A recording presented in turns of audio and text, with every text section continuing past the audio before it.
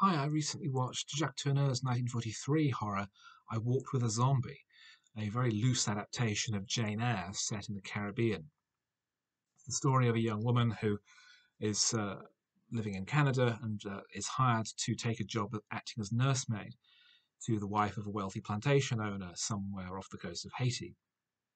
She arrives rather, to find that the woman is catatonic, seemingly living in a trance, and that it's in some way related to the voodoo practice on the island, which is portrayed in not necessarily a sensitive manner, but certainly a more open and respectful way than it has been in the past.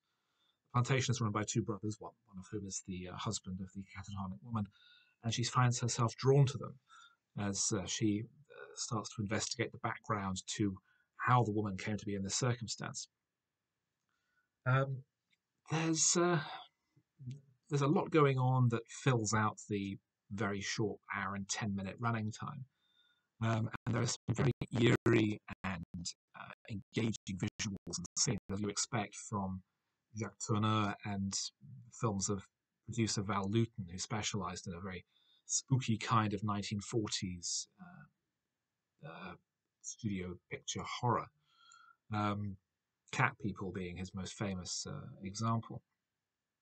This is perhaps not as engaging as some of his other films, though.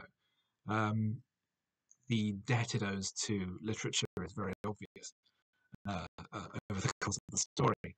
Um, and the backstory is doled out generally more in the form of just dialogue and characters explaining the plot to each other rather than perhaps seeing flashbacks, although this could be down to budgetary constraints rather than simply an artistic choice.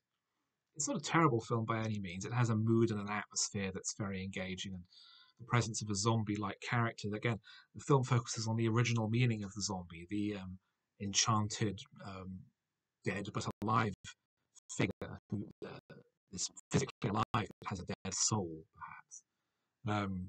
And there's a lot drawn out of that for suspense and mood and atmosphere.